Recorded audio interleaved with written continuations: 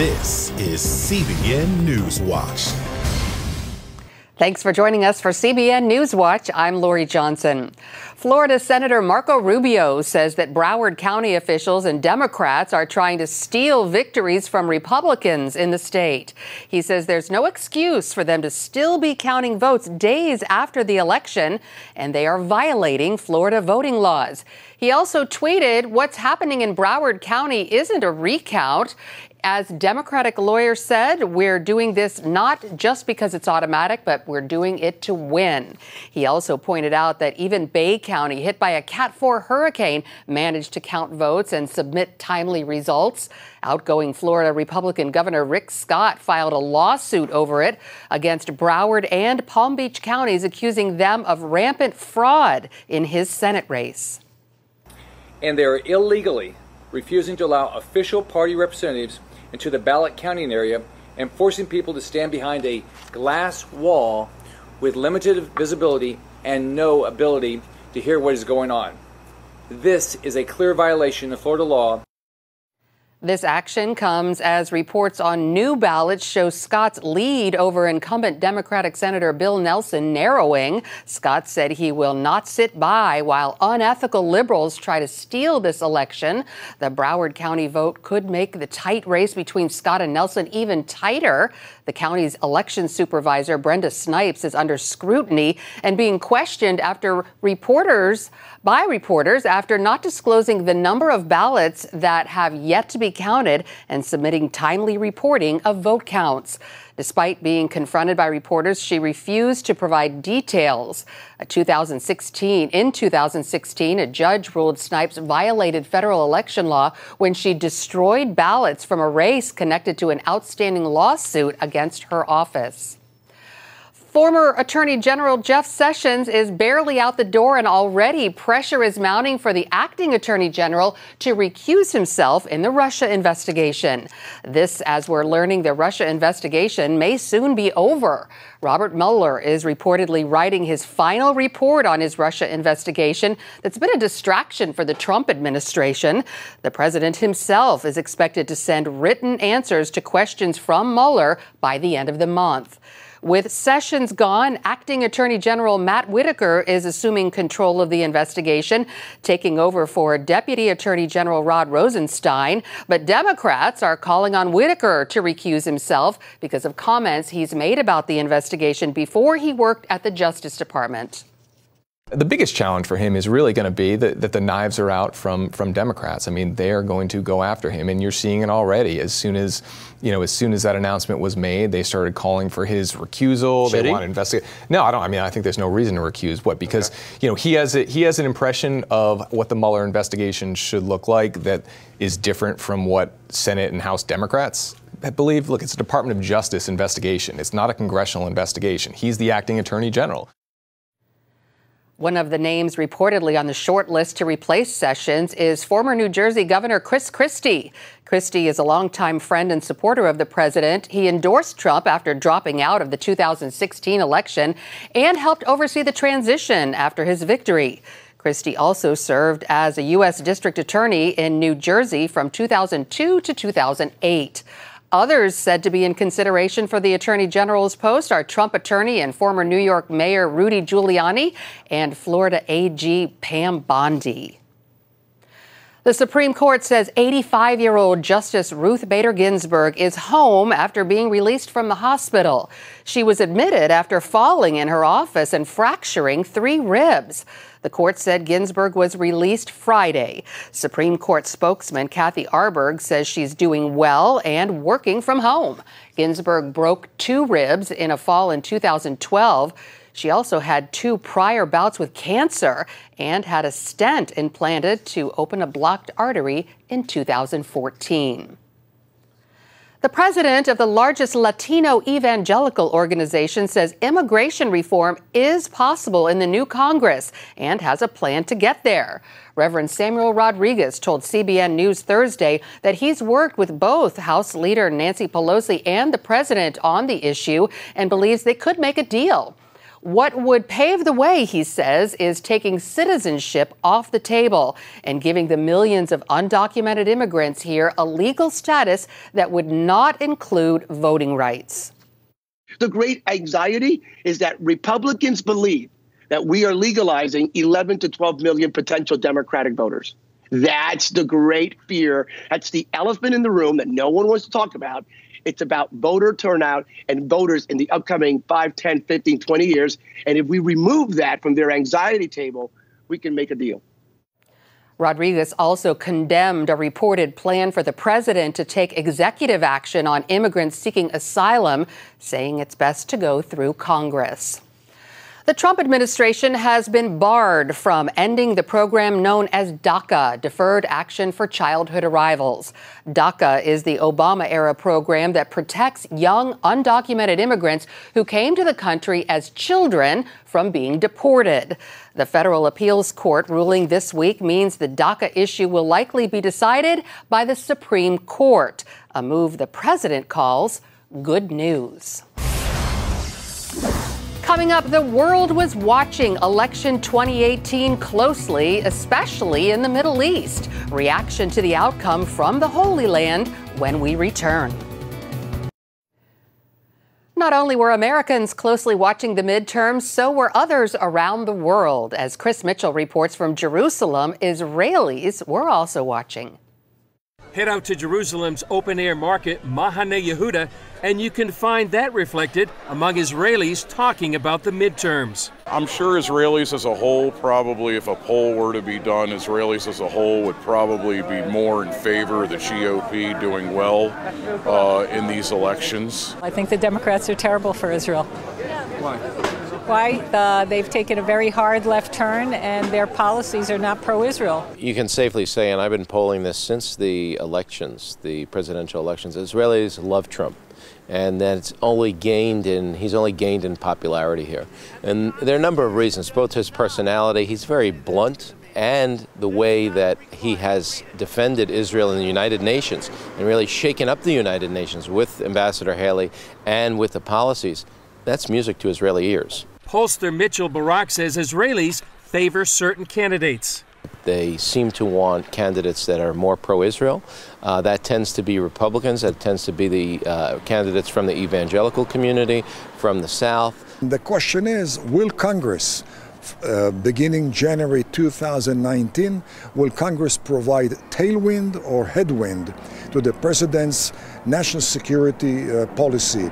Ambassador Yoram Ettinger served as Israel's liaison to the U.S. Congress and knows the importance of these elections for the House, Senate, and Israel. We should never underestimate the power of the legislature. The legislature can provide very, very intense headwind to American presidents, which would transform an American president into a very weak personality in global politics. I trust that reflecting the majority of the American population, the coming Congress, beginning January 2019, will be as supportive of enhanced U.S.-Israel relations. Whatever the outcome of the elections, the results will have an effect beyond the borders of the U.S. to Israel, the Middle East, and beyond. Chris Mitchell, CBN News, Jerusalem. Political divisions are growing wider across America, and one author says it's giving birth to a new age of outrage. In his new book, Ed Stetzer encourages Christians to bring their best when the world is at its worst. Signs of incivility and outrage abound. From our nation's capital, where protesters, angry over the Kavanaugh confirmation process, jammed Senate hallways and interrupted CBN News' coverage of the demonstrations. Well, today has been one of the rowdiest days during the hearing, both inside the hearing room and outside. The hearing began with the first hour was just very intense between the senators. To college campuses, where last year rioters virtually took over Berkeley because they wanted to stop a commentator from the conservative Breitbart website from speaking on campus. It seems that we're in a time when people are increasingly at odds with one another, and it's an outrageous time with a lot of anger. In his new book, Christians in the Age of Outrage, speaker and author Ed Stetzer points out our country's deep divisions, hoping the church can bring about healing. But before that can happen, he says the church must focus on itself. I think one of the things that has been important to note in the last few years is that sometimes the political divisions has actually gotten into the church in a way that maybe it hasn't in the past. Stetzer says Christians can counter the growing outrage we see in our culture today simply by exercising greater spiritual discipline. My desire is we might act and love and listen and speak more like Jesus would in these situations. Stetzer, who is also the Billy Graham Distinguished Chair of Church, Mission, and Evangelism at Wheaton College and Executive Director of the Billy Graham Center, says social media is a big part of the problem. He says Christians can hurt their witness by not properly engaging debates on hot topic issues such as gay marriage or politics. He offers a roadmap to navigating online conversations. We can be in an evangelical echo chamber where everyone sort of thinks like we do, and then we're shocked to find out people have a different worldview, and they do. And we actually found in our research that evangelicals are very likely to mute people or block people who disagree with them. And so you're never hearing different views.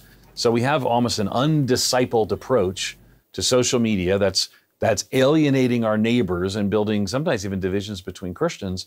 And what we're calling for in Christians in the Age of Outrage is a change to that, a more thoughtful, biblical, spirit-filled approach that ultimately engages culture more effectively. He goes on to encourage evangelical Christians to model the message of the gospel. And so the question is, we have to make choices. How do we speak up for what's right? But also, how do we show and share the love of Jesus in the midst of the brokenness? And I think our research shows that people are saying we've got to see a shift in the way we ultimately engage culture. The division is not helping anybody, and the long term, harming the witness of the gospel. He says the best way to do that is through proper discipleship. I actually used to listen to a political show, but I found that I couldn't pray for the president at the time and listen to that person because I got so riled up. And so what I had to do is, in my own discipleship, through spiritual discipline, I had to say, that's shaping me in a way that leads me away from what actually the Bible calls me to do. So I quit listening to that program, kept praying for that president, kept speaking up about things that mattered to me, but I was more discipled by my Bible and in the promptings of the Holy Spirit than I was by the radio program, or today it might be the cable news program that I'm watching. Meanwhile, in this current culture, Stetzer challenges Christians to intentionally live in a way that makes the gospel more appealing. I don't know that Christians can solve all the outrage issues. I think the culture has just gone, it's turned up the volume to 11, and it's just going all in on the outrage. So what I would say is we need to show a counterculture message. The gospel's always been countercultural, right? It's always shown a different way. And when the world's running this way, the scriptures teach a different way. Jesus calls us to a better way. So I think the better way is not to join in and turn up the outrage volume, but instead to enter in on mission. Charlene Aaron, CBN News, Wheaton, Illinois. Still ahead, Restoring Tomorrow, a new film out in limited release with an important topic for America. Evangelist Anne Graham Lotz is turning her battle with cancer into an opportunity to continue her father's legacy and preach the gospel. Lotz posted a heartfelt tribute to her late father, Billy Graham, on her website this week, celebrating what would have been his 100th birthday. She said, "Daddy's message is God's message, a message of hope for the future through Christ." It's a message that is especially real for Lotz after she was diagnosed with breast cancer in August. She had one successful surgery, but will have to endure 18 weeks of chemotherapy. Lotz praises God for sustaining her through her cancer battle and says she has no fear of death. A doctor who treats hundreds of patients each week for free, and another milestone for a popular Christian artist. Here's CBN's Jessica Chaco and FaithWire's Dan Andros with these trending stories. Christian singer Lauren Daigle made headlines again, performing on The Tonight Show. Her performance comes a week after singing on The Ellen DeGeneres Show, for which she faced some criticism. Dan, why the pushback? Why has she received so much criticism? Yeah, well, unfortunately, some people are responding on social media and in different places where they can comment, just saying that she, probably shouldn't have gone on the show. And they're kind of basing that on the fact of Ellen's sort of positions on, sexual orientation and issues of that nature. And some perceive that as her kind of not being friendly to the Christian worldview. And so therefore, Lauren shouldn't have gone on. But really, the overwhelming response in light of those sorts of criticisms has been to applaud Lauren for going on and being a light. I mean, because the reality is millions of people are seeing what Lauren's songs are all about. And of course, she's pointing people to the gospel. And so most are viewing this as an overwhelming positive that a Christian like Lauren Daigle is getting out there in front of lots of people. Well, to watch Lauren's full performance, visit our Faithwire page on Facebook.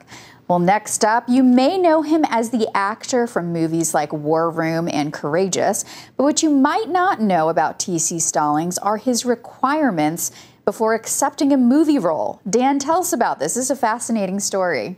Yeah, this is great, and I'll give you a quick little bit of background to get to what he does before he accepts a movie role, because it's really fantastic. So he was an aspiring professional football player, and he was working his way up trying to get to the NFL through some of the lower professional leagues. And he was on his way up when he went to see the movie Fireproof.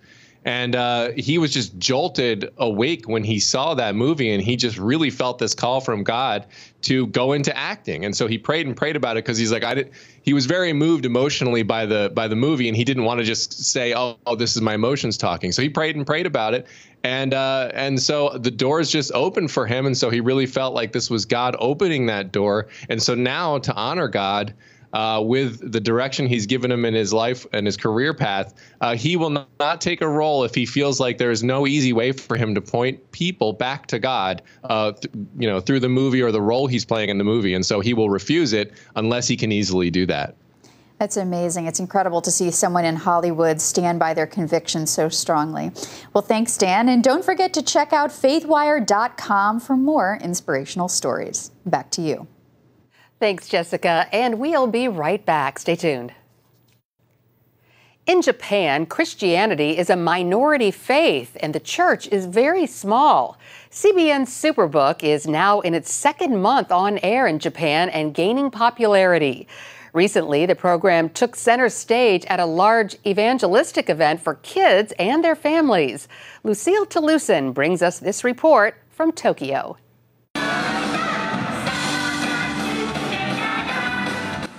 This is known as the Joy Joy Festival. It's Japan's largest annual evangelistic event, organized by 88 churches and the Word of Life Press Ministries, which is Superbook's ministry partner here. 2,000 kids and their families attended, and half of them are not part of any church. Churchgoers grabbed this opportunity to invite non-Christians to the concert, not only for entertainment, but to hear the good news about God's love. A special attraction this year was Superbook's Gizmo, or Robic, as he is known in Japan. The audience got even more excited when they received Superbook DVD sets. Gizmo is very happy meeting new friends here at the Joy Joy Festival, where Superbook has also participated. This is a great way to promote Superbook that now airs on national television here in Japan. John Tan, CBN Regional Director for Japan, describes the airing of Superbook as a miracle and a great favor from God. There was a difficulty to get religious or Christian material on air. But seeing Superbook, the quality of animation, and it helps children, so then they've allowed us to be on air. In addition to watching Superbook on television, churches are using the animated Bible series as part of their Sunday school curriculum. One of the big issues for the youth is they don't have hope. They don't know what to do with the future. But we know the church has the real hope in Christ. The lesson I learned from Superbook is to put Jesus first in everything I do. I love the part of the resurrection after Jesus died on the cross, because Jesus is the one who forgave our sins and died on the cross. I invite my friends to our home to watch Superbook. I hope they tell their mothers about Superbook so they can get to know Jesus. Lucille Talusan, CBN News, Tokyo. You can find more of our exclusive coverage about the issues you care most about at cbnnews.com. And tell us what you think about the stories you've seen right here. You can do that by emailing us at newswatch@cbn.com or talk to us on Facebook, Twitter, and Instagram. We hope you'll join us again next time. I'm Lori Johnson. Have a great day.